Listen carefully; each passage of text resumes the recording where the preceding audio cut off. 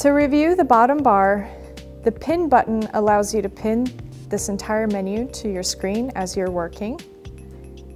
This icon allows you to view your pages. This settings icon lets you change your settings. This search function icon allows you to search through your document, which we will explain in another video. This button allows you to go to your previous page and your next page, and allows you to add an additional page. This icon allows you to switch from whiteboard mode to overlay mode. This icon allows you to minimize your window. This icon maximizes and restores your screen. And this final icon is the exit button.